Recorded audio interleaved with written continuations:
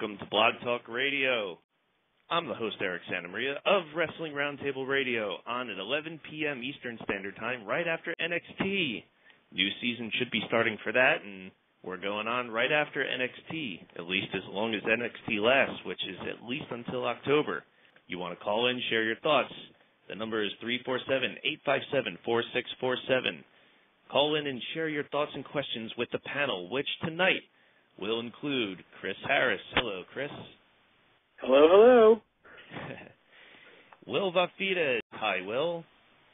Hello to all my wrestling fans of me. And Rodney LeConte. Hey, yo.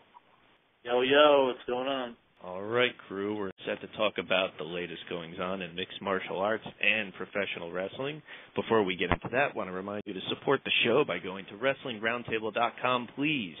Lots of updates, new poll, new recaps, and I want to at least mention Bill Treadway's recaps. I really enjoy them. He's been working overtime, it seems, doing pay-per-views, Raws. And hey, if you want to add to it, you want to recap some stuff or add a guest column, go right ahead and email WrestlingRoundtable@gmail.com. Get involved. You're a part of the show, too. Also on WrestlingRoundtable.com, the latest news, the store. You can get the T-shirts, support the Wrestling Roundtable, or DVDs of Pro Wrestling Respect. You can also keep up there with our chat room. Don't just stay in the chat room. Give us a call on the number I mentioned. And don't forget, MySpace is not quite dead yet. Everyone's always talking about Facebook is the new thing. MySpace is not quite dead yet for us. Lots of new pictures, the chat room, and the widget for the radio show, all right in one place. So whether you're listening to us on our website, Blog Talk Radio, MySpace, wherever, get involved. And we're going to get involved right now, starting off with mixed martial arts. The latest Strikeforce show on Showtime that happened the other weekend in Houston. I mentioned on the show last time a couple weeks ago that it featured two undefeated black wrestlers in mixed martial arts, Bobby Lashley and King Mo, the light heavyweight champion. And now a couple weeks later, they're not undefeated. Both men suffered their first defeat in mixed martial arts on this show in Houston. And going to the opener, it was Bobby Lashley, who lost to Chad Griggs. And it started a trend here. And that trend was questioning the officiating of a lot of the referees assigned to this event. And specifically, it was in the second round that Bobby Lashley's cut that he had suffered from an uppercut was starting to come into prominence, because this is the part I don't get. He was in mount position, pounding away on Griggs, and the referee stood him up to check out the cut. That was the excuse. He wants to check out the cut. Fine. But then when they started again with, I don't know, probably less than a minute left to the second round, they started standing up. Why didn't they put them back into the position they were when he stopped it? A lot of people questioning what referee John Schorl was doing. Were you as upset with that as I was, Chris? Just like everything in Strikeforce, you have to question, why the hell is this happening? Mm-hmm. I just don't get it. They really can't get a lot right, and this is something that even the officiating, which is out of their control, it can't be done correctly. We saw it at the last show when Cyborg fought and that woman took a beating and they didn't end it. And now this was just ridiculous. Well, this was under the jurisdiction oversaw by the Texas Department of Licensing and Regulation, and people were really questioning what the hell's going on with that afterwards. They don't even do drug testing. But back to this specific fight, obviously, once he was stood up, we could see how winded Bobby Lashley was. And even though he was clearly winning the first round and the second round, I think that he really was just physically exhausted, and obviously because he went to the hospital afterwards for dehydration, severe dehydration. But at least on points, up until that point when he stopped it, he was winning the fight, and even though he was eating a whole lot of hammer fists at the end, what do you think about that, Rod? Do you think it was the right move to stand him up? Obviously not, especially when someone that's in dominant mount position. That could have been the fight right there. But if Lashley was the fighter that he, tries to make himself out to be, he could have put himself back in that position if he wanted to, especially with superior wrestling. But, I don't know how his training was, how seriously he took it, but he didn't have the cardio to go on. Mm-hmm. A lot of people thought that he was carrying around too much weight. He looked rather beefy, going into this. I'm almost glad that this happened because I'm sick of this Black Lesnar shit. And now that everyone gets to see why the UFC won't pay him the money that he wanted to coming in, he's not a Brock Lesnar. He was a great wrestler, but only sometimes that could transition very well to being an MMA superstar. The comparisons aren't going to end there. Now they have the same record. Well, when you said great wrestler, did you mean pro or amateur? I'm talking about amateur. Okay, good. Because if it was pro, we'd have to dispute that. Yeah. But the officiating coming into question didn't end there, because right in the next match, which was the welterweight fight between KJ Noons and Jorge Gurgel. George Gurgel, excuse me. All these foreign names, you never know which one's the right way to pronounce it. Referee Kerry Hatley, what the fuck was he doing there? And I know at the end of the first round, I don't think that was the referee's fault. KJ Noons was throwing an uppercut right in the end of the round. The bell was sounding as it was going through, so I'm not going to say he should have deducted a point or anything like that. But it was the same thing in the second round. Now, of course, after that uppercut, you could clearly see that Gurgel was out on his feet. He was done. I'm surprised that they even let it continue, because he was clearly in another world. And sure enough, when the second round started, it didn't take too much longer. But then, now, everyone is saying illegal knee. I'm the only person in the world who thought it was a soccer kick. I think if you pause it, you could see a shin going into his face rather than a knee. But either way, it was an illegal strike. Don't you think that there should have at least been something done with that? I mean, the first round, okay, that there was nothing to do to stop that uppercut. But then for it to happen again, don't you think they should have at least done something, Chris? Yeah, it's not going to the extreme of Paul Daly, where he punched Josh Koscheck after the bell. Oh, clearly not going that far, but still, it makes the company look bad again. Everything, the officiating, everything looks small time when they just let it go. Maybe you call it a no contest or a draw. You punish him somehow. That really was clearly after the bell. Right. Do you agree, Rod? Yeah, of course. I mean, it would have been different if maybe the referee didn't see it, but it was clear right in his view. Like you said, it was a borderline soccer kick, and that's just something that you really don't even see in the U.S., especially in the UFC. So that's not something that normally happens. And Mauro Ranallo freaked out about it. And Chris and I watching it on the couch, we were like, what the fuck, man? Yeah, I mean, at the least, they should have deducted a point. Right. Very least. Obviously, KJ Noons won the fight, but I still think he should have at least been fined, or some action should have been done. And speaking of what happens with KJ Noons afterwards, that fight made him the number one contender for the welterweight champion Nick Diaz's belt, coming up on October 9th at their next Showtime show. Now, a lot of people were upset that rather than going for the, quote, money fight with Jason Mayhem Miller, Nick Diaz is facing KJ Noons, who I just said something should have been done about after all those illegal strikes in that fight.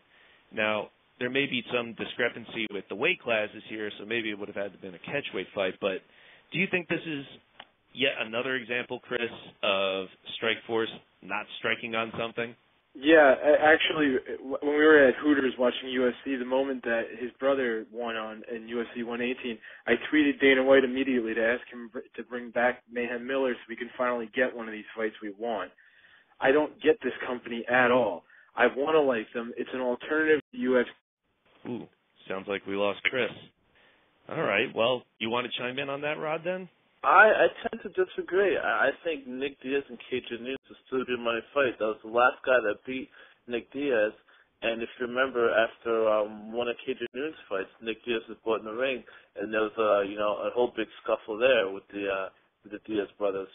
So I think there's also history here, and it's a way for Nick Diaz to defend the belt. I mean, it's just, I guess it shows progression in Strikeforce that after some person fights, you know their next fight ahead of time, and they're not backing out at this one. So I'm all right with the fight. Back on, Chris? Yeah, I'm back. All right. Well, then let's just, speaking of production things, how about all the production problems with Strikeforce? usually I'm a fan of their production, but it just seemed like a really off night. Audio fucking problems, cameras looking all fucking weird. Now, I don't want to nitpick per se because it really is all about the fights, but that just really didn't help because not only that, the big joke with us is that if you lose, you get a title shot. And I just mentioned the show coming up on October 9th. Well, the 135-pound women's champion Sarah Kaufman is defending the belt then against Marlis Conan, who lost to fucking Cyborg in January. This company does everything backwards. I mean, if they had James Toney, he'd be fighting their champion right now. Well, I mean, that's not even to go into the Fedor situation, which is another huge mess. And you can read about that in the news section on WrestlingRoundtable.com. I don't know how much Strikeforce, how much money they have, who's backing them financially, but really, it's looking like the end is near if this is the way this company is going to be run. Well, in the main event, light heavyweight champion King Mo, who I think a lot of people would agree is marketable, but I don't know. In that last fight with Hagar Mousasi when he won the belt, I don't think it was exactly a blow-away performance that we were hoping for, because he had a few of those on some other MMA promotions cards, some pretty good knockouts and quick victories, but he just seemed like he was destroyed. And even though he won that one with his wrestling, not exactly the biggest showy performance, and then he goes and loses to Rafael Cavalcante in his first defense, and he's going to be out with a destroyed left knee. I think he's having surgery for PCL and ACL on that. What'd you think of the fight, Chris? It was okay. You know, King Mo looked pretty good for about the first minute or two. Mm-hmm. He looked like he was dominating. He was controlling the fight, but he looked like, just like Bobby Lashley, he got winded pretty early, and that was kind of it. It was over for him. Well, first with King Mo, I have a problem calling him King after 6 professional fights. But, I mean, look at the competition he was facing before he beat Giga Mousasi. I mean, it was like Mark Kerr and, like, either guys way past their prime or, you know, guys his level. And that's good that he was excel for his level. But here, I think he was just facing a way more talented striker. And he got caught. I think he tried to rely on his wrestling. He might have used a lot of energy with those high power slams. But when it came to the striking, he was out of his element. Well, you mentioned the quality of the competition he fought before, and that's what a lot of people were talking about Bobby Lashley, going back to that parallel again, because I believe, I don't know this for sure, but I heard the record of everyone that Lashley fought added up before this fight was 8-15, and he's talking about, I don't want to fight Batista because I want to move on to people with better records, and then he wanted a title fight, which he'll get now. He lost the fight. Right. So I know we're kind of doom and gloom on Strikeforce here, but I think Bobby Lashley losing has made that fight with Batista a lot more likely. And it also seems as if that's the fight that Scott Coker, the CEO, wants to be on their first pay-per-view, should they go that route. And I don't think you two are too keen on Strikeforce doing a pay-per-view. Could that be the death blow that you're hinting at, Chris? Yeah, absolutely. If they go on pay-per-view, especially without Fedor, with it being undefeated, my God, this is going to be a disaster. Affliction was not pulling in huge buys. What were they getting? Maybe 100, 150,000 if they were lucky, and they were losing money on 150,000 buys. What the hell does Strikeforce think they're going to get? With Fedor, who the mystique is gone, Batista and Lashley, I can't even imagine how awful this is going to be. Yeah, I agree with you, Chris. I think first of all, they're 3, I guess, the biggest, most hopeful stars. I mean, I guess 4 have failed. I mean, they brought in Dan Henderson and thought Dan Henderson was going to spike up the ratings. We have this, this legit, pretty much the most legit MMA guy in the roster, and he loses his first match against Jake. Not only loses, gets dominated, and then Fedor loses, Bobby Lashley loses, and to me, their biggest star hasn't fought in over a year, and that's Gina Carano. I think you can't. Well, she's not willing to fight either. Exactly. I think, unless they had Gina Carano on the card, they shouldn't even do a pay-per-view, because to me, that was their biggest star. That was their golden goose, you should say. Well, let's not even forget the fact that they let Jake Shields go. And in the wake of that, everyone was saying, they're gonna do a middleweight tournament. And then all of a sudden we get to the show, and a lot of people were saying the fight between Sakurai and Tim Kennedy was going to be the first of a semifinal little tournament. And nope, it was just, okay, the winner is the middleweight champion. Yeah, they keep going back in the word. They really keep going back in the word, and you really have to, I mean, I guess you have to credit them for being as strong as they are, you should say, for as long as they have been. But there's just dropping the ball sometimes left and right, and sometimes they pick it back up, but they need to keep it there. The way I look at Strikeforce is, yeah, I'll watch it for free, because if I'm home on a Saturday night and it's on, or, you know, if we decide we're going to get together and watch it, but I don't even think I'd go to a bar to watch one of their pay-per-views. This is what we're going to get on their free shows. Yeah, I don't think UFC has will ever have to worry about Strikeforce stealing their pay-per-view dollars. Or doing much better on network television than UFC would, huh? Or no way. Exactly. They can't even beat UFC replays. Mm-hmm. They can't beat UFC replays, and man, and they're on network, and UFC is on cable, that's pretty ridiculous. I know. Can you imagine UFC on Channel 2? It would be insane. Mhm. The ratings would be through the roof if UFC got on CBS or NBC or something like that. They would kill Strikeforce. Imagine a Brock fight on Channel 2. Huge. It would be. It'd be like Hogan and Andre on Saturday Night Main Event rating. Exactly. Everyone would be talking about it the next day. You'd have so many more new viewers. It'd be ridiculous. Well, a lot of new viewers may have come from this show, because one thing that always makes me happy is the amount of fans that call in here on the radio show or leave comments about how we've really turned them on to MMA. And I think a lot of wrestling fans aren't into it at the beginning, maybe because they're intimidated, maybe they don't know much about it, and it's kind of a starting point that we get them interested in because of our interest and our passion for it, for the real thing, so to speak. What's it like in reality, as opposed to the scripted world. But one of the things I wanted to mention was a recent show, WEC 50, and WEC's on Versus. This aired on a Wednesday night, and it didn't have a lot of big names and really not a lot of promotion behind it. But that being said, WEC, another branch of the Zuffa empire, and I don't agree with parallel divisions either, but I do hope that they stay the course and maintain WEC as its own branch, because I think WEC is pretty cool on its own. Their Blu-ray of their first pay-per-view just came out, which was an awesome show earlier this year. But this one, I just tuned into it because, fuck it, it's a night of fights, right?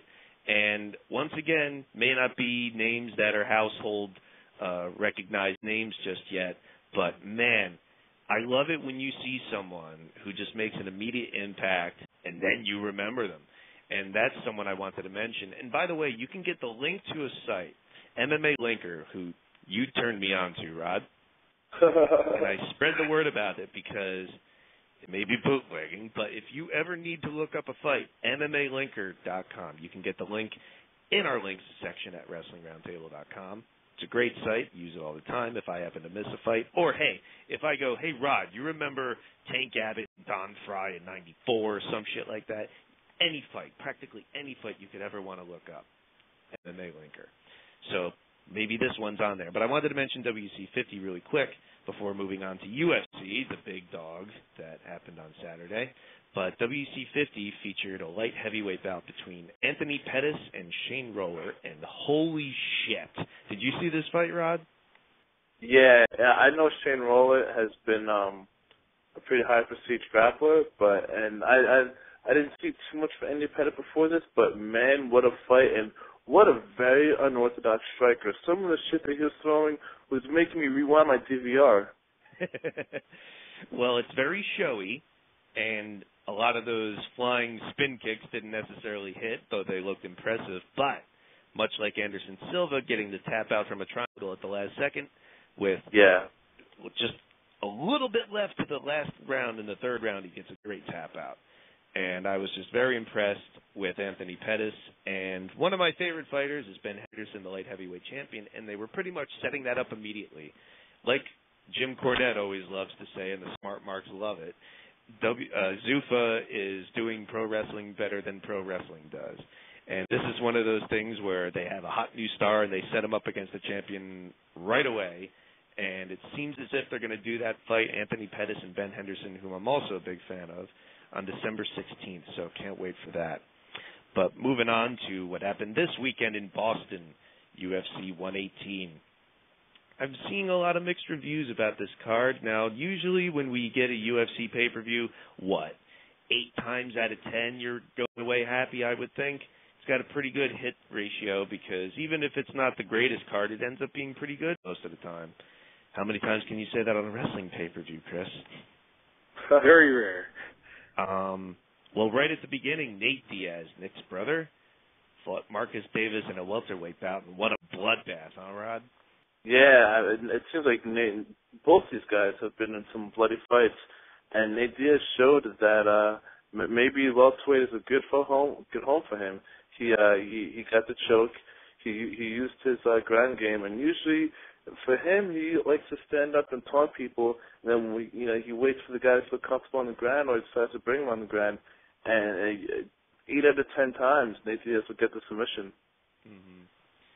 The next fight, which was for the number 1 contendership for the lightweight belt between Kenny Florian and Gray Maynard, went to decision. Gray Maynard won. You seem pretty bored with the fight, Chris. Yeah, it was not a very exciting fight. I kind of agree with Kenny Florian choking that everybody's been talking about. I thought he really should have won that, especially in his hometown of Boston. That would be a great moment for him. And I'm not one to give much props to Boston, but I thought he really did choke, and I really think that the Frankie Edgar Gray Maynard fight, it's not going to be a fight for the mainstream fans. I think it's going to be a hardcore fans-only night when that show airs. Kenny Floyd in his big fights, like Dana White said, seems to just choke. I expected definitely a lot more just because of what the winner gets, because it's an undefeated fighter from Kenny Floyd I'm talking about, and because it's in Boston. You didn't see any strikes. He looked very timid, and he let Gray Maynard control him. I mean, props to Gray for keeping his game plan, against a guy like Florian. But even in the last few seconds, Florian he didn't even throw a punch in the last 3 seconds. One of the most hyped fights of the card was Randy Couture's heavyweight bout with James Toney. James Toney showing up seemingly very overweight, weighing significantly more for his last boxing fight a year ago. And the fight went rather quickly and is pretty much expected. I really don't have much to add to it, so I'm going to throw it to Will Vafides. Hello, Will. It was a heavily promoted boxing versus MMA. That was the whole gimmick behind the whole thing. Mm-hmm. Now, I didn't want to give any doubt. You got to give a guy a chance to see what he can do. Just because he's overweight doesn't mean he can't, become an MMA fighter. Roy Nelson. Of course Nelson, not. I'm one of Roy Nelson's biggest supporters, but Roy Nelson's also a jiu-jitsu former IFL champion. So not quite. We were discussing that before the fight. It might have been part of his plan to go in overweight to try and make it harder for Couture to take him down. Yeah, exactly. That's why I couldn't doubt it. I was like, maybe he might pull a surprise. Obviously, that didn't happen. But the biggest thing to me was, and this was from the post-fight conference, that Couture was like, I'm not going to walk into a boxing ring and face him because I know I'll get killed. Mm-hmm. And that should have been the mindset of Tony, but obviously he didn't care, and he went against every probably critic that told him not to do it. He did it, and now he'll never be in the UFC or probably MMA again, judging by his little 3 minutes of no fame and the fact that he walked out of there all pissed off and didn't even say anything to anybody. That shows you what kind of guy he is. He can't even admit saying, hey, this is obviously not for me, but, got my ass kicked. You got his ass kicked. And it feels good as against MMA fans to not boxing down yet again. Because obviously, boxers just can't get into MMA. It's just, unless you have other skills like wrestling, like Brock Lesnar did, he already has some skills ahead of time, then you really can't go into this kind of field. It's not going to work. Well, that's why it's called mixed martial arts, because it's a combination of many different disciplines, and that's why I never got why boxers, and they're probably really just saying it to be protective and macho because their industry is getting destroyed for the most part, except for the one or two huge fights that they do a year, like a Pacquiao or a Mayweather fight. Aside from that, boxing is really out of the mainstream now, and MMA's creeping up and more or less taking their spot. But they will say shit like, oh, you put MMA fighters against us, they ain't shit, and blah, blah, blah. And I always thought it was ridiculous because, hey, boxing is a part of MMA. It's not like it's mutually exclusive. It's part of it. And that's why I think James Toney lived up to, well, maybe not lived up to, but it matched everyone's expectations because that's all they had. You have to have more when you go into the cage. And as soon as Couture, who obviously didn't want to stand with Toney and get hit with those cinder blocks and possibly knocked out, shot right in, grabbed the heel, took him down, and the moment Toney's ass hit the mat, I said, all right, this fight's over. You had the same thought, Chris? Oh, yeah, exactly. And we were a little nervous before the bell rang because it not to sell the guy short, it could take one punch, and that fight could have been over. Mm-hmm. But we saw this back in the very early days of UFC. They would put boxers in there, and they always got beat. Mm-hmm. You know, maybe like a guy like Tank Abbott coming in there and just getting lucky every once in a while. But for the most part, they got beat by wrestling all the time. And it's going to continue to happen. Maybe somebody will come in and do it successfully, but they'd have to actually take this serious, not just show up 30 pounds overweight and think, oh, I'm here for a paycheck. What do I care? I was very excited before the fight just because all this talking, like I guess the answer UFC versus boxing, I guess, would finally get some sort of a fulfilling answer. Well, don't you think it's also in a way a throwback to the way UFC used to be before mixed martial arts was traditionally born, in the sense that it was discipline versus discipline, and back then it'd be Hoist Gracie against a boxer, a straight discipline against a straight discipline. It's almost a throwback to that, wouldn't you say? Yeah, it definitely goes back to that, but it's never been like boxing versus MMA. It's also boxing versus another discipline. It's a new dynamic now. Exactly. But once Couture got his ankle, I knew that was it. And he matched him. This was a good feeling with the crowd chanting UFC. And, he basically got of him and said, patting him out. You know, he choked him, got that, great arm triangle, and it was a wrap for Mr. Toney. You think it was the same choke that he taught Brock to beat Carwin with? Well, they've been working on that for a while. So it's a good move for wrestlers. Well, moving on to the main event for the lightweight championship. Frankie Edgar from Toms River, New Jersey, same state as most of us, taking on BJ Penn in a rematch from their Abu Dhabi contest, which I know you want to sound off on this, Rod, but let me set it up. A lot of people were saying the real BJ Penn was going to show up this time. BJ Penn's pissed off now. He didn't look the same as he usually does in that last fight. He's going to come back hungry. And, in fact, I think he was still the Vegas favorite going into this fight. And the whole marketing behind it was Frankie Edgar's going to prove whether it was a fluke or not. And that was a big question going in. And I don't think there's any questions coming out, is there, Rodney? BJ Penn had no answer. First off, when people say the real BJ Penn, like, who is the real BJ Penn? To me, he showed up in Abu Dhabi. At UFC 112, he was there. It wasn't like he missed weight. It wasn't that he was sick or had any injuries. Even pre-fights, in the pre-fight interviews, he said that, hey, I'm not taking this guy lightly. I know he's a tough kid. And straight up, he got beat on his feet. I mean, to me, I think when people think about the real BJ Penn, they think about, the 5 seconds where he was knocking out Sean Shark or him choking out Kenny Florian. I mean, if you watch the Diego fight, he pretty much had the same pace. He's not so much of an aggressor. He doesn't take down guys at will like GSP or really outstrike guys in a significant way like Anderson Silva. He could be a very subtle counter fighter, and that's what BJ Penn is. And in the first fight, he just was a little bit surprised about how quick Frankie Edgar moves. And, all this stuff happens. Oh, it's too close, blah, blah, blah, even though BJ Penn got taken on twice. And then this fight, I think BJ Penn did nothing to adjust. I mean, besides the one takedown, or the two, I should say, Frank Edgar had him beat on the feet, and he found an Achilles heel in the lightweight division. Frankie Edgar has his number. Frankie Edgar, I think, proved all the critics wrong and proved that he wasn't a fluke. You agree, Will? Yeah, I mean, I almost thought it was identical to the same first fight. It was like exactly the same. You know, but the one big difference was I think there was a little more action in this one. Yeah, I think Edgar was more aggressive in this one. Yeah, he definitely was, and he got some big takedowns, and Edgar was even caught in a spot where he was able to get out of.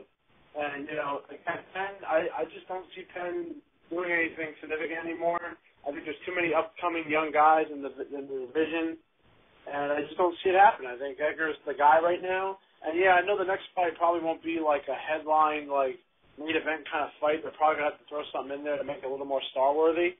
Edgar is doing everything he can, and he's proving himself. But I guess people don't see a market in him. I guess they don't see something unique about him, which is why I think the media is killing him. And if you guys watch the post-fight conference, he's still getting trashed while he's there. It's like, what does this guy got to do to get some credit? So you think the Edgar Maynard fight doesn't have an aura around it just yet? I don't think there's going to be. I think they're going to put something in front of them, which would suck, but, I mean... Don't be shocked if it's the GSP Koscheck fight, if that's the same show. Then again, two title fights is even more impactful than one title fight, so why not? I mean, that's a win for us. Well, they did do that in Abu Dhabi. Yeah. Yeah, I agree. I don't think, as much as I like to watch Frankie fight, and it was great because I won money from him winning because I knew he was going to whoop BJ's ass. I don't think that him and Gray Maynard, maybe because him and another name that could help draw more people, but Gray Maynard isn't really a headliner just yet, and I think their two names alone are going to want people to buy the pay-per-view. And I think they're gonna, need a strong co-main event, if not another title fight. I think it's kind of funny that about this time last year, everyone was writing about the unbeatable set of UFC champions: Lesnar, Silva, Penn, GSP, Machida, across the board. And the question that BJ was asked after the fight is where he goes from here. Is he going to go back up to welterweight? What's he going to do? Oh, I don't know. I'm going to have to go back and think about it. Oh, BJ got dominated twice in a row. I don't think he should stick around in the division. I think he should move up to welterweight. Mm-hmm. Maybe get some, he's really, besides Frankie Edgar, he really dominated a lot of those guys for a couple of years now. Move up. He really, there's nothing else for him to do in there. I don't know. I think that the GSP fight proved that he does not belong at welterweight. I mean, guys like Thiago Alves, John Fish, those are big guys who walk around at like 200 pounds. And BJ really hasn't looked in greatest shape when he's at 170. I mean, I think maybe lightweight. WEC. I think lightweight is where he's at, and when you just have a guy who has your number, they still could be other challenges at lightweight. Just because he's not the champ doesn't mean he can't stay in that division. And we're going to move on to pro wrestling in a little bit, but I want to do some other things first, which includes taking a call. Amato, hello. I was also one of the people who expected the real BJ Penn to show up and was very disappointed. I even saw the fight for free, and I was just like, man, this is just horrible. Well, what makes you think that the real BJ Penn wasn't there at UFC 112? What was the difference between this BJ Penn and the last one? In the first round, I saw him he was getting them a lot with that left hand, the left jab to the face of Edgar. But I didn't really see him try to do a lot of takedowns until like the fourth and fifth round. And even after each round, his corner was really just telling them, they were just trying to get him motivated. Edgar's, corner was just, giving him like, hey, do this, hey, do that, watch the takedown, don't let him take you down, move around. And when, it was really weird to hear BJ's corner tell him, not giving him advice. They're just getting in his head. Let's say it's not like the GSP Sarah match where Sarah caught GSP with a punch and then GSP came and you kind of knew that was a fluke. It wasn't Sarah outstriking, being quicker than St. Pierre for 5 rounds. Frankie did that in Abu Dhabi. He stood up with him toe-to-toe. It wasn't, it wasn't like the Nogueira-Frank Mir fight where Nogueira was getting trounced around. BJ looked in shape. Obviously, he lasted all 5 rounds. And I think at the end, he looked fatigued while Frankie Edgar had his hands up. And I don't think he really learned from that fight. And when you're training with Phil Nurse, who has experience with GSP beating BJ Penn, I mean, I don't see why people think that Frankie would get submitted when he has it in his career. Yeah, I agree with that. He just the fourth and fifth round he had his hands up, but he just Edgar was bouncing around and he was still moving. He was moving around and he just looked like he was running circles around BJ, and it just didn't really look entertaining. I kind of got up for a few seconds because I was really mad. As soon as I saw BJ take him down to the mat, I was like, all right, well, maybe he's going to pull a Silva and yeah, do that's what we were saying throughout the fight. Is BJ Penn going to be able to pull off the Anderson Silva? When I saw him going for that arm bar, I was like, oh man, when he had him locked, he was getting ready to go for the arm. I was like, oh man, there it is, and he Edgar got out of it, and I was like, wow. With a guy like BJ, I mean, people question now, they're like, oh, he's not motivated, blah blah blah. I just think that he just didn't have a right team around him. I mean, if you listen to what his quarterman was saying, come on, go get this cocksucker, blah, blah, blah. You have 2 rounds left to win this. And meanwhile... Hey, Rodney, watch the language. This is PG, motherfucker. Oh. Yeah, it's a PG show, sir. And then, you hear Frankie's corner, giving him more pointers than anything.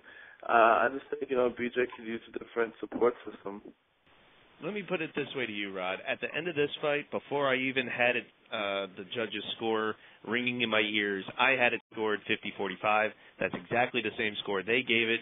Edgar was energetic at the beginning of every round, unlike BJ Penn. And if I'm not mistaken, I don't remember Penn winning a single round the last time in Abu Dhabi either. So if this guy's lost 10 rounds in a row to Frankie Edgar, I think that's pretty fucking definitive, don't you think? 50 minutes straight he beat him, and what are you going to say to that? I say we're going to bring on Ryan from Massachusetts. Hello, Ryan. Hey, guys, what's up? Been a while.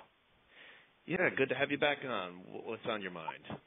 Well, first off, Eric, I just want to say, to be fair, it's more like Edgar beat Penn more like 8 rounds in a row, because the first, couple rounds of the one at 112 could have gone either way.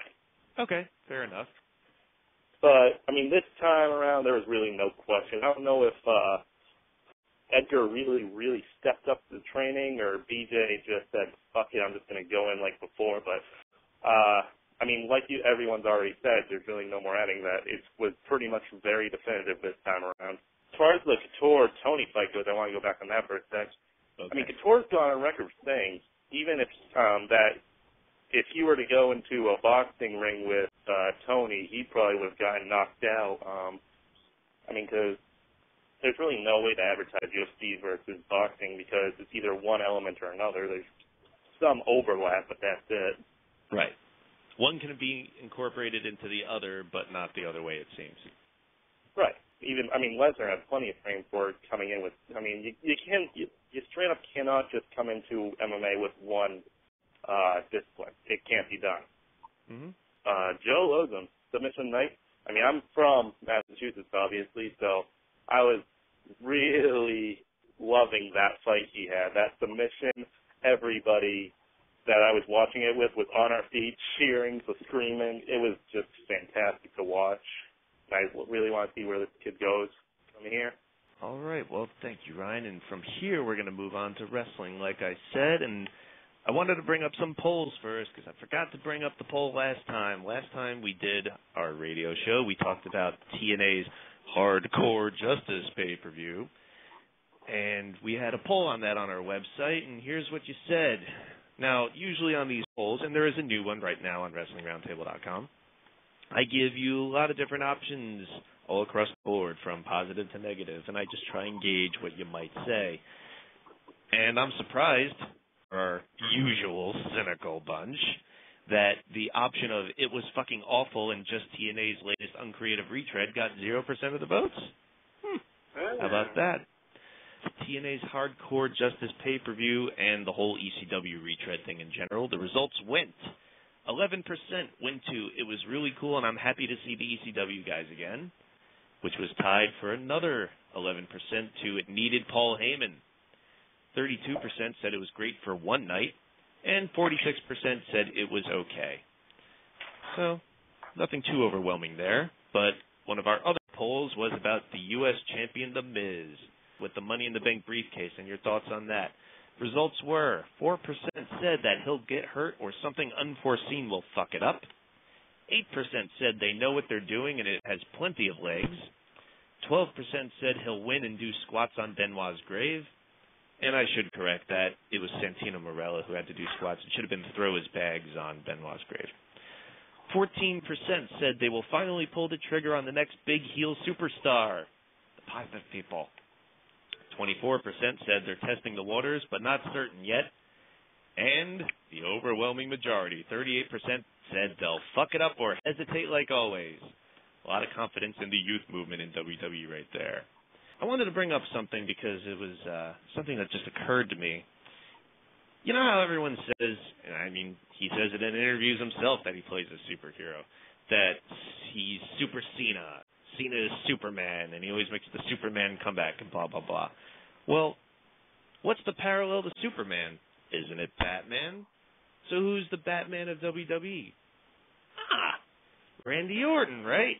That's perfect. It's Cena's Superman and Randy Orton's Batman. He's got the angst. He's the anti-hero. And, oh, yeah, and he goes on rants. Remember last year when he got Anderson/Kennedy fired for fucking up that back suplex on Raw? Well, there was a secret recording afterwards in the back. Sounds similar to Batman. I think the parallel's pretty good. Kick your fucking ass! I want you off the fucking set, you prick! No, don't just be sorry. Think for 1 fucking second. What the fuck are you doing? Are you professional or not? Yes, I am. Fuck's sake, man, you're amateur. Seriously, man, you and me, we're fucking done professionally. We all know what happened to Kennedy after that. So if Cena's Superman, Orton is Batman. So anyway, back on to pro wrestling. Last night was the 900th Raw, and I refuse to fucking call it episode, okay? Episode should not be used in the term of a wrestling show because it sounds ridiculous. Wrestling's supposed to pretend to be a sport. You don't say, hey, did you catch that episode of baseball last night? Maybe it's just me being old school, but I just hate that. So 900th show, edition, whatever you want to call it, a Raw, I refuse to call it episode. And besides, they keep calling it the longest-running episodic television show and then go on to list all the shows that lasted longer than it, like The Simpsons. Hello? But anyway, what'd you think of the show, Will? Well, it wasn't nothing really spectacular, really, about it. I mean, the CM Punk promo was probably one of the best parts, and the fact that they did a lot of things to set up the pay-per-view, which was good too. They made Wade Barrett look really good as far as being a big guy. He took out the Undertaker and he beat Randy Orton, so that was pretty good for him. So it builds him up, and Jericho is teasing his departure from WWE, so that's a big thing too, and that's a big game to lose, especially around this time. But like I said, they teased Bret Hart and Undertaker. We knew that match wasn't going to happen. How did you know that? It was an okay Raw. Nothing stood out to me except for the CM Punk promo, which was probably a really good promo. I wouldn't be surprised if someone like him gets a lot more freedom to say what he wants, because he's pretty good at it. So I think it's just like kind of like The Miz. I think he gets his own little, open forum a little more than most people do. So that's how I feel about it. And when I feel about the Superman Batman thing, wouldn't that be a good idea for a WrestleMania main event to unify the titles if that's the plan they're going to do? Oh well, we'll get to the unification stuff a little later. Want to bring on another caller, 416. Hello. Sorry, I never. My name's Will. I'm from Toronto. All right, Will from Toronto. What do you have to say? It's only Will. I don't know if you guys just saw the NXT episode. Cabal, low-key, got a rep at winning Season 2, and now with Bryan Danielson being sort of like the big guy at SummerSlam, and now with Tyler Black getting signed. I just wanted to kind of ask you guys, do you think WWE and Ring of Honor are sort of going to have more of a professional relationship moving forward in terms of scouting sort of new superstars and having sort of a, I don't think WWE will ever buy out Ring of Honor, but just those two companies working together. And do you think it would be good? It's good for Ring of Honor because sort of it gets their name out there, or it'll be just something bad because they'll just take all their top talent? Well, it's more of the latter, isn't it? There's never going to be a relationship like that with Ring of Honor and WWE.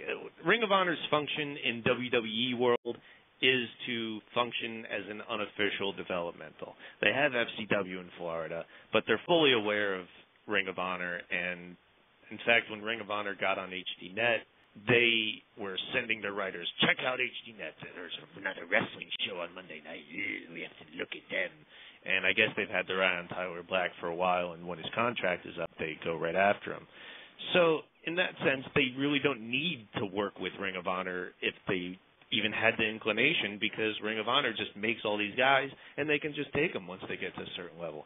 It's what they did with Punk and Gibson as soon as he was ready to come back, and all these guys. So there's really not going to be anything official there in terms of like making Ring of Honor a developmental or anything. They just take what they need whenever they want it. So that's Ring of Honor's function to WWE.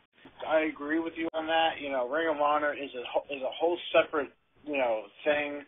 WWE would never. I mean, they're not going to invest in another wrestling company. I can tell you that now. They're too big and they're too strong, and so it only probably to Vince McMahon would look weak if he would actually do something like that, to go down to another smaller company. I mean, after all, he's got two companies under his belt, and he's got he's got WWE and FCW, and there's just going to steal talent, because guess what? They got the money to pay the talent, and they're going to steal everybody. That's just the way it is. It's a very different situation, this wrestling landscape in 2010, than it is when he was doing that with, because everyone makes the parallel with Ring of Honor and ECW, and fine enough if you want to do that. But it's a very different wrestling landscape than it was back then, so it's not going to be quite like that. 254, you're on with Wrestling Roundtable. Hello. Hey, this is Yankees fan for life, and I'm calling from Oklahoma. I just saw the NXT tonight, and they were showcasing the Divas for next season, and I was just wondering, do you think that the WWE would have a all-Diva Nexus kind of thing after next season? I don't know if they'd go that far. I remember back in '99 that... Do you remember, Will, before SmackDown started up as a series every week, a weekly series rather, in the fall, that they had that special sometime around April maybe after WrestleMania of SmackDown? Yeah, I do. I remember hearing at the time that the initial idea for SmackDown was to make it an all-Divas show. And you've heard similar things about, like the other year with TNA, how they kept trying to get new shows on Spike TV because of the success. And by the way, the Beautiful People reunion, at least of the originals with Angelina Love and Velvet Sky, was the highest rated segment on The Last Impact. Should tell you something. Yep. Because of the ratings that they were getting, they were considering making an all-women's group. And, of course, that was when Scott D'Amore was running the division, and everyone liked it a lot more. And, of course, since then they've stopped caring and fired most of those girls. But for an all-women Nexus-style group, I don't see it happening, because just the way women are portrayed in wrestling, unless you get an amazing Kong and an Isis the Amazon, who I saw you talking about in the chat room, Will, unless you get a group of women like that, women are just going to be portrayed as these weaklings who are promoted as being strong, but yet get knocked out with one clothesline. I don't know about that, because women of their size, if they're real fighters and athletes, look more like Cyborg, and I think she could kick the ass of most of the men on the WWE roster. So that's just the way they portray women, and I don't see that happening. Do you? I don't see a chance of them doing that, I mean, what they can do now for the first time ever, instead of doing a frickin' diva search, they can actually have some real frickin' talent, which is nice to see. They got... so now they're going to finally have real women who can actually wrestle, and now we might be able to get some Divas division going a little bit more now. Maybe get some more wrestlers into it. Maybe WWE's starting to get away from the good-looking ones and starting to get some wrestlers. And most of the women that have been announced are not really that, diva-ish, so which is good. Mm-hmm. So, but to me, I think that they're going to start getting away from the old diva sexuality and get some real freaking women in there and wrestle. I think that's going to happen. So I think this is a good thing. Well, it would be, but history hasn't shown they've truly gone all the way with that. But now that you mentioned the belts in the women's division, the upcoming match with Melina and Layla, I suppose, at the Night of Champions pay-per-view is going to be a unification match. And that has sparked a lot of debate and talk on our message board, which you can sign up for at WrestlingRoundtable.com. But while you're there, if you're going to shop for anything on Amazon, please do it through our Amazon store. And keep up with the show on iTunes, which you can do if you're on iTunes. Go to the iTunes store, search Wrestling Roundtable. You'll know it when you see it, not just because of the logo. It'll be the only thing worth listening to. Or you can go to WrestlingRoundtablePodcast.com. But plugging out of the way, the message board on WrestlingRoundtable.com had a thread today about all these supposed unifications that are going to be happening, allegedly culminating with a champion versus champion big gold belt and the spinning belt being reunified, I guess, at WrestleMania 27 coming up.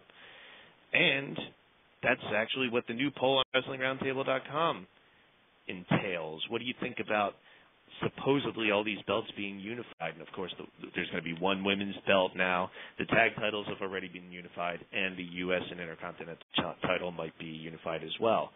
What do you think about this, Rod? I think it'd be great. It'll definitely take us back to the days where at least the belt meant something, when there was one heavyweight champion, one set of tag champions, one Intercontinental champion, and, with all these guys fighting for any of these belts. But now there's so many champions, you can't even keep track, and really, ever since, each set of shows had their own champions, it really diminished of, being a world champion, because it really, I guess, it just lacks uniqueness. And if they're going back to this, I really just hope they do it the right way. See, that's. I personally enjoyed where one champion was on both shows. Right. When they did the brand split the first time in 2002, the women and world champion would go on both shows. And it actually led to some pretty cool and unique situations, like The Undertaker when he was doing the heel biker gimmick after he beat Hogan for the belt in that terrible match at Judgment Day 02. He would feud with one person on Raw, like Jeff Hardy, and then he'd feud with someone else on SmackDown. And then he'd go back to Raw and feud with Tommy Dreamer. And it led to a lot of interesting things, so maybe the move to Sci-Fi with SmackDown coming up in the fall, I could see a situation where they're like, well, we really need to attract viewers to Sci-Fi because we lost a shitload of viewers with the fake ECW and then didn't really recover with NXT. So to really get people to tune into SmackDown, we're going to have to put a lot of the Raw stars over there. And you see those people on Raw all the time with the specials like last night. So maybe it could be the beginning of the end for the brand split, because I always said for all these years, the big payoff for the brand split is going to be when they do the big brand versus brand show, and maybe if they do this champion versus champion match at WrestleMania, that could be a version of it. What are your thoughts on possibly going back to the way the belts were handled in 2002, Will? That's the right thing to do. I would like to at least keep the United States title around. I don't think getting rid of that one would be good. But, I agree with it. 2 world championships it's just too silly. And I've been hating it ever since they brought it back. And I think that if WrestleMania, if they have a unification match, that would be the culmination and would start. I think they would see the end of the brand split. It might just end. Or at least it brings a uniqueness to it. So I definitely am for that. I think the Divas Championship was like the crossing the line for me. I was like, are you fucking kidding me? I was like, a Divas title? I was like, for what? What did that do? I love the play on words. It doesn't even make sense. One's a champion of women and the other is the champion of divas. What the fuck does that even mean? It doesn't make any sense. But I think this is a good thing. It's a good idea. I like the new Raw Tag Team titles, and they look very good, very refreshed. And I think we'll have a new WWE Championship belt because I need a new one. I can't stand that spinning one. Mm-hmm. Because they didn't walk around with the smoking skull belt as the world title. It's John Cena's WWE Championship belt, ladies and gentlemen. That's what it is. So get a new damn belt, and let's start going forward and get rid of the old shit. And they might even do a new logo too. So this might all culminate into this. Well, that's true. That could tie together. But look, putting it that way, all right. The thing with the 2 world titles and actually to a lesser degree all the other stupid belts.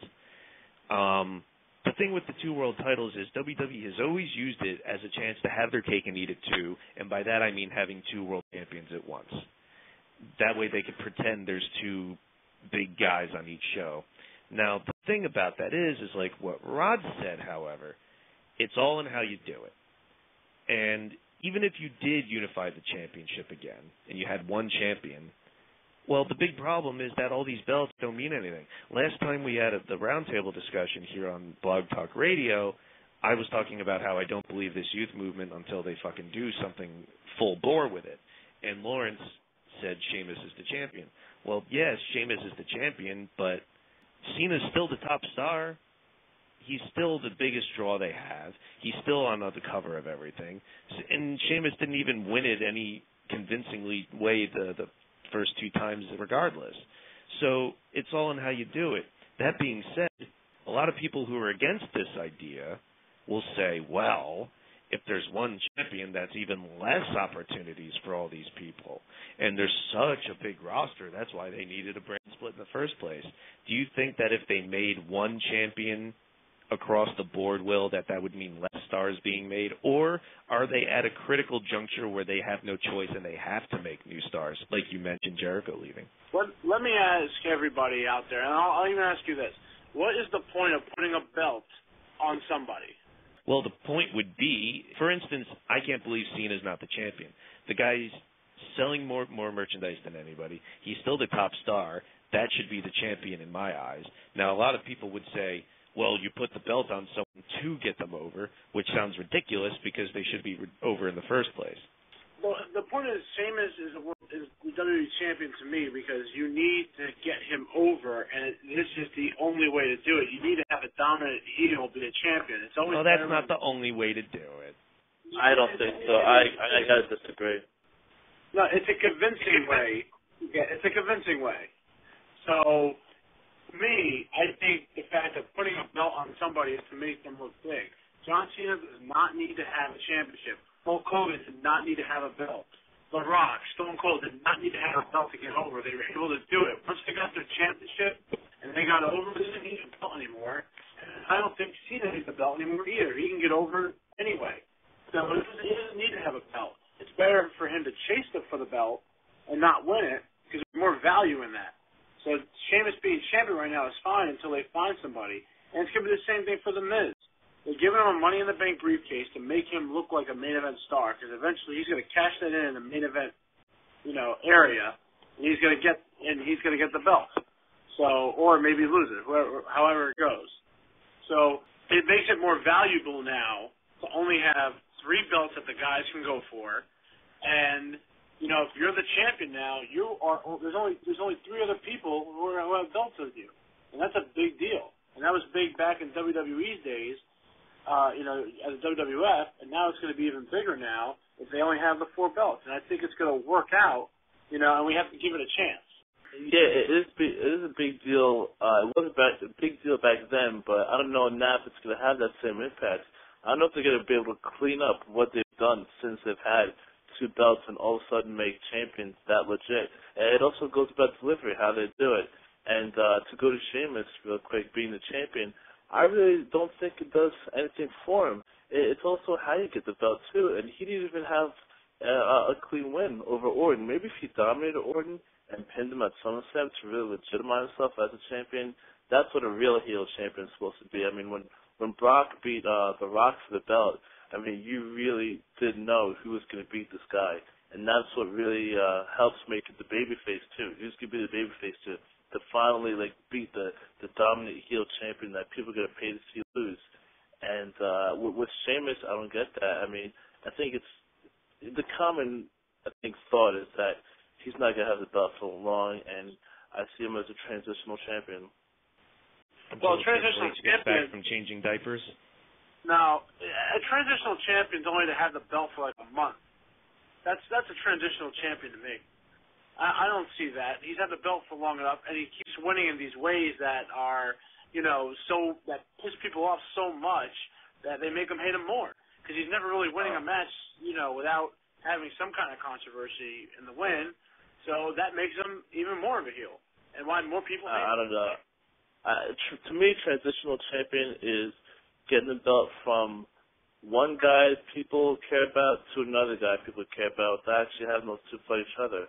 So I think, as much as I like Jericho, unfortunately, when he won the undisputed title back in 2001, he was transitional champion. From Stone Cold and The Rock to Triple H, and he was a drawing. So, to me, those are the transitional champions. People who are saving it for a champion that people actually want to pay to see. All right, well, let's bring Corey from Chicago in. Hello, Corey. Hello, Eric. What do you think about all this title unification stuff? I think it's about time, especially with the women's title. It makes no sense to have two women's belts when there are 8 but 4 people who can wrestle for them on the roster. Well, let's remember, Corey, that they brought back the women's title in '98 when there were 2 women, Jacqueline and Sable. So it could get worse. Okay, that is true. History has proven it can get a lot worse. I saw the lineup for NXT 3. It's going to get worse. Yeah, but you wrote that big column for WrestlingRoundtable.com about how much NXT was going to suck, and it got Bryan Danielson more famous and over than he ever was in his career. So how about that?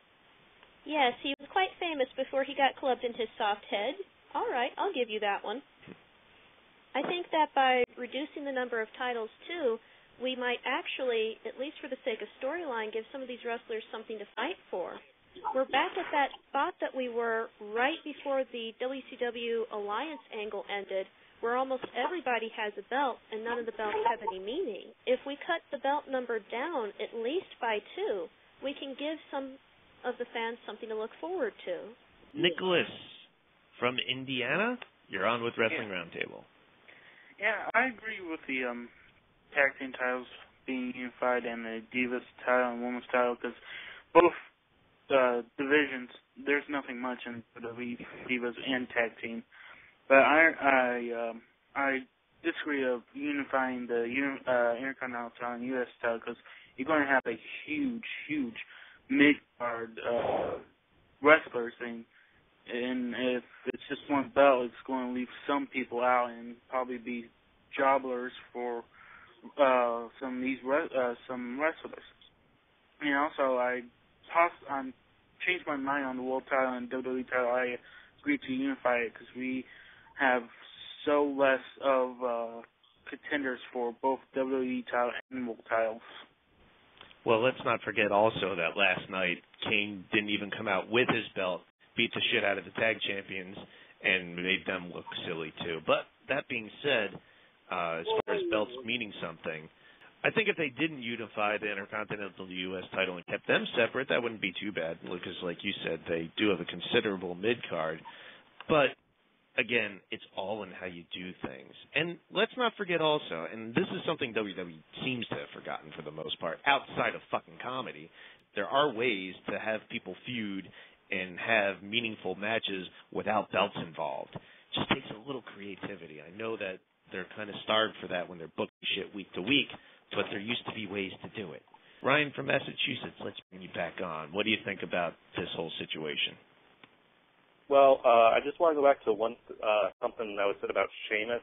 First off, that he's constantly winning matches via unlegit ways so people hate him more. Mm-hmm. That works for Edge.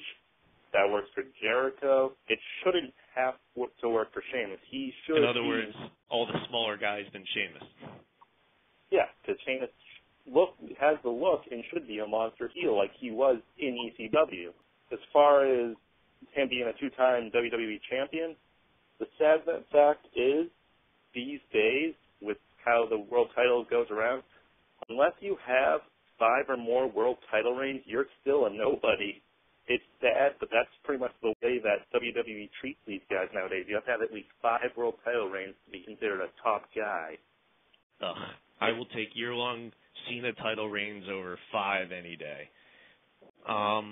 One of the things I also wanted to bring up was someone who just had their first match air on Friday, and she was already fired. That would be Serena.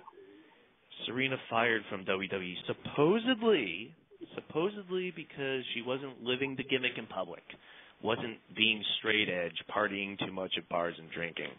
And once again, to bring up our message board, this started a really interesting conversation. Went in a lot of different directions, and I don't even know where to start. For one, do you guys think that it's ethical in 2010 for a publicly traded company to be firing someone because they didn't live their cartoon gimmick in public, Will? That's a tough call because, I mean, there's got to be more to it, but... Oh, I think there definitely is. I don't particularly buy that. I don't know. Well, first off, we don't know what she really did to even, do that. That's like if wrestlers don't wear suits to work, because I know Vince McMahon has like a strict policy with, you have to wear like nice gear when you arrive to the building, because or else they're going to fine you if you don't do that. I guess it's kind of the same thing. I don't know, but that's like if the All-American Hulk Hogan got caught hitting a woman, at some point, while he was in the big. Well, that's a little off, but let's say it was smoking cigars and drinking beer like he did in his Hollywood days. Like back in 1985 when he was saying train, say your prayers, eat your vitamins to little kids, if there were pictures all over National Enquirer, let's say, of Hogan, doing all that sort of stuff, I guess that'd be a little more comparable. Yeah, I mean, I don't know. I mean, it stinks for her because, she even shaved her head for this. That really stinks, And, well, between the nose job, tit job, and shaving her head, she did a lot to get on TV. Well, we'll probably find out what happened, after her 90-day policy ends or whatever happens. But, I mean, that stinks, but then again, she really didn't serve much of a purpose, honestly, for CM Punk's stable. She was a woman with a shaved head. What more do you need? That's all she was. That's the problem. It doesn't really move. Well, Rodney, what do you think about this? Do you think that someone should be fired by a company that I've said before are self-hating wrestling people? This is, if it's true, a very old-school carny thing to do, isn't it? For a company that promotes themselves as portraying characters on episodic TV, why would they be so upset that someone's not portraying that character 24/7? Well, because they're a publicly traded company. They have to try to live their gimmick as much as they can, without going too far. But they kept trying to get nominated for Emmys because they're a show with characters and stuff. People don't play their characters all the time in any other industry. They just found a reason to knock her off. Now, whatever she did, I don't know what that is. It didn't seem like she did anything wrong. She just had her first wrestling match, so what could she have done? That she must have done something pretty bad or something that she did. Maybe she did some random act of violence in public. I don't know, but, we'll see what happens the next couple weeks. I think you're mixing her up with Tiffany. Rodney, you still there? I'm still here. All right, let's hear what you think. I think with the Divas, there's always some sort of shady reason why these girls get fired. I mean, I've never been to backstage at WWE, so I can tell you what really goes on back there. I know these people I really like, but I think the whole firing is pretty silly because ever since we don't want to insult their intelligence speech by Vince McMahon, which in the next segment, I'm sure. I'm sure. And, I mean, they're basically saying these guys aren't what they're like on TV. They're real people, blah, blah, blah. So, I mean, if she's at a bar, everyone over there is over 21 and knows wrestling. It is what it is. I understand what the risk is. She wasn't doing it on TV.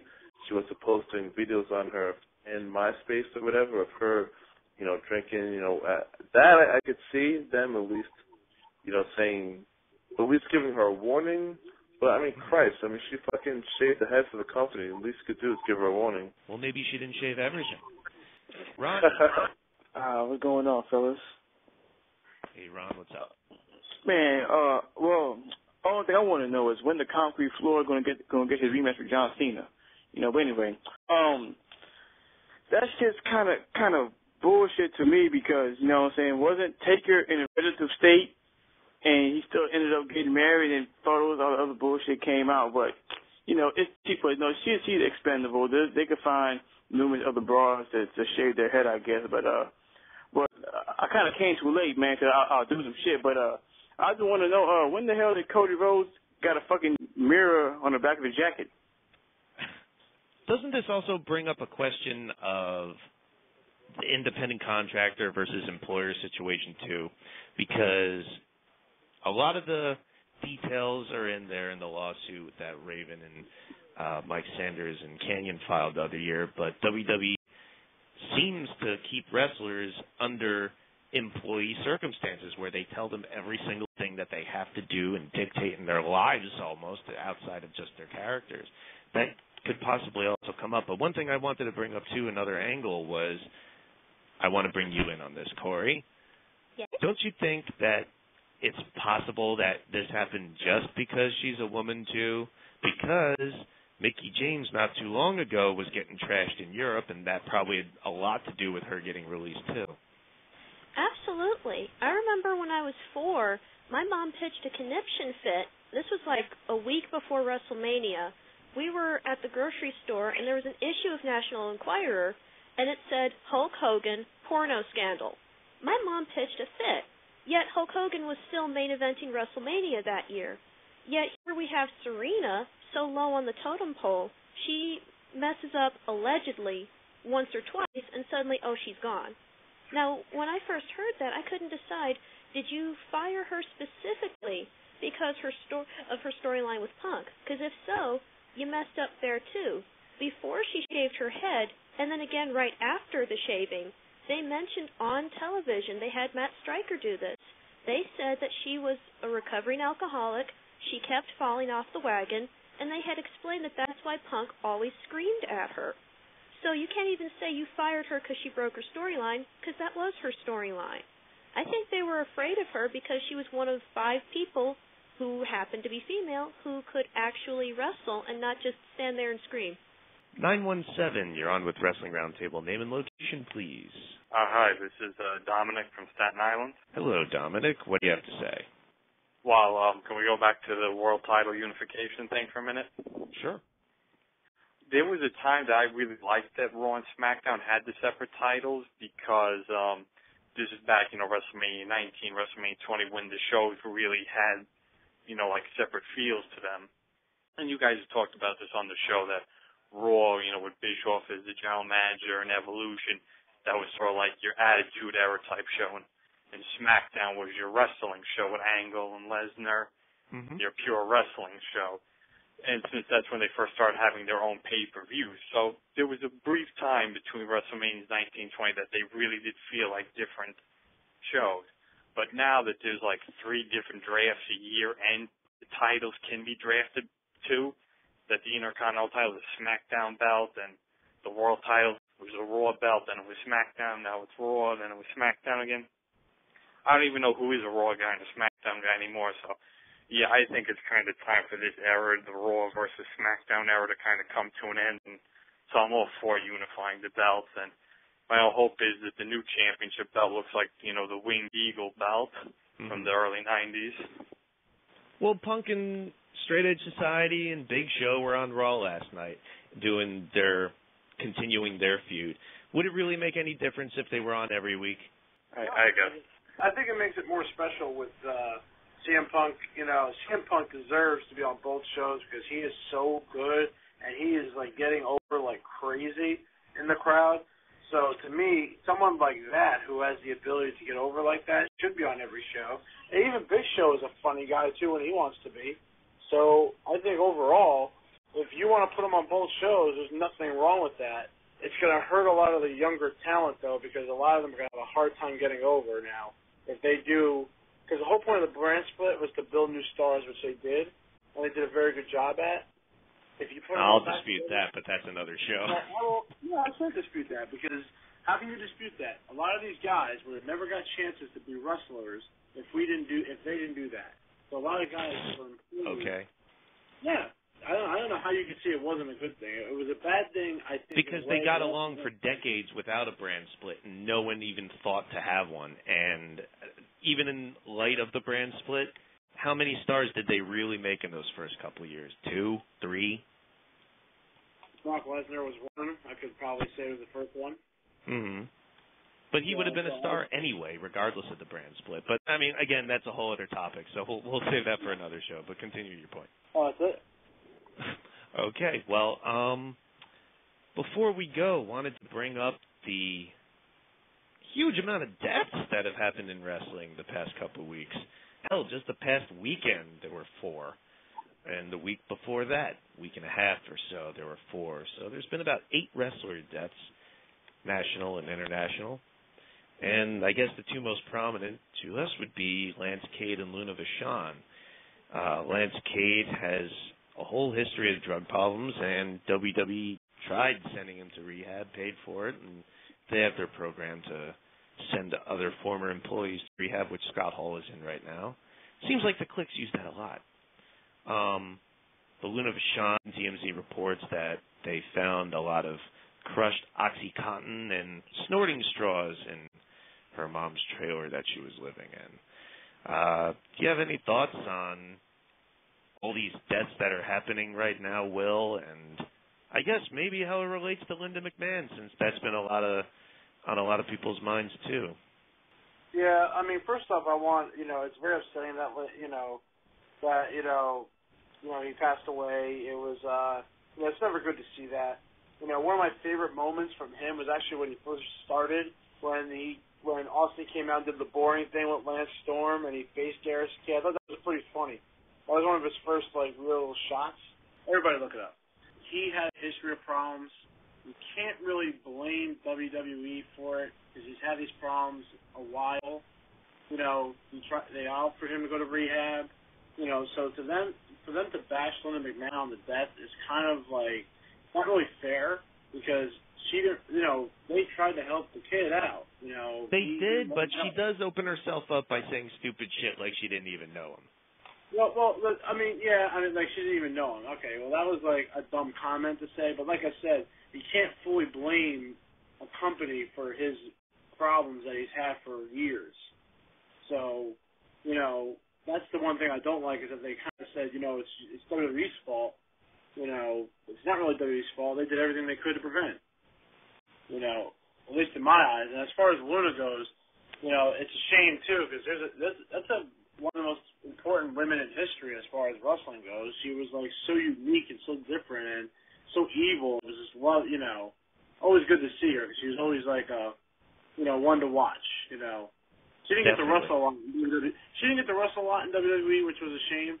But I think that she should have wrestled a little bit more. But she had some funny moments with Bam Bam Bigelow. I thought that was always nice to see them together. They were always a good team. It's a shame to see that. It's never good because you never wish death on any of these people. They work their ass off, and when they're done wrestling, it just seems they run into a state where they think they try to revive their careers. They can't do it. They turn to alcohol. They turn to drugs, and it's a real shame. It does suck because Luna was real cool, real old school, real into wrestling, coming from the Vachon family, of course, with a unique look, unique character, and she wasn't a bad wrestler either. I was always upset that of all these championship runs that they gave to all these people like Deborah and Sable, because she did come back around that time with Goldust also. And then the oddities that she never got to win the women's championship. I always thought that sucked. What do you think about these rash of deaths, Rod? In wrestling, how can I get surprised? Mm-hmm.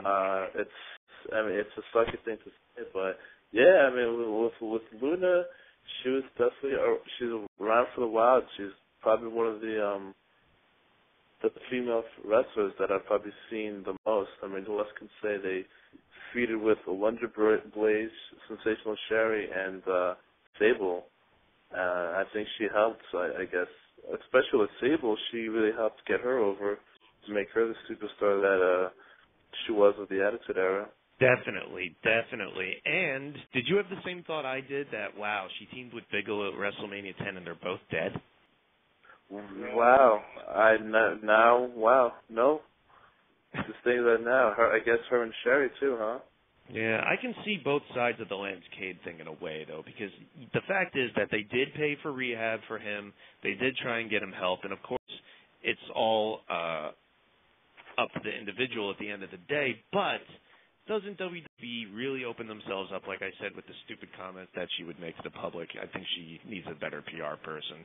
But don't they also have to answer for perpetuating the environment that people think they have to do that to get bigger, to get the stardom, to get the money, to get the push? Because let's take a look at just a side by side, if it was possible, of all the WCW cruiserweights from WCW in, let's say, like 97, and how huge they fucking got when they got to WWE, like C, He Who We Do Not Speak Of, Guerrero, Kidman, Mysterio, all of them. Yeah, well, I think Benoit was, yeah, he might have gotten a little bigger, but I think towards the end of his WCW career run, that's when he started to get huge. If you see him in like 96 and see him in like 99 in WCW, it's like two different guys. But yeah, I think once you're in WWE, you have that pressure that you need to be big in order to be marketable, in order to make money for yourself and make the fans respond to you. Because if you look at all the guys they favored really quickly, it's all huge guys like Cena, Batista, Triple H until he got big. He wasn't in the top roster, top tier of the roster. And Brock Lesnar, these guys are huge, and when you're small, I mean, they really just look over you and feel like there's no place for you. And Cade wasn't even a small guy per se. Yeah, but he didn't exactly have a Batista physique either, which I mean, I feel like it shouldn't be needed, but I don't run the show, and unfortunately, it is the way it is. No matter what they say, it's all about the image. Well, that's going to do it for this week of Wrestling Roundtable Radio, and we'll be back in a couple weeks. Same time, same place, blogtalkradio.com/Wrestling Roundtable. Join us in New York on September the 11th, Ring of Honor's Gory by Honor 9, if you can. We're going to be hopefully shooting a blog there and hopefully getting some good interviews and things like that. So join the crew there if you can. It is sold out. Maybe you can scratch up a couple tickets, and if you have tickets already, we'll see you there. And join us on WrestlingRoundtable.com. Get the links to our MySpace, Facebook, Twitter, iTunes, Go Fight Live, and join the message board. Sign up for the newsletter. Jason Aletto seems to have gotten his computer back up and running, so we're sending out more of those. So for the panel of Will Vafias, Chris Harris, Rodney LeConte, and all the callers, thank you. I'm Eric Santamaria. Join us next time in a couple weeks. See you on WrestlingRoundtable.com.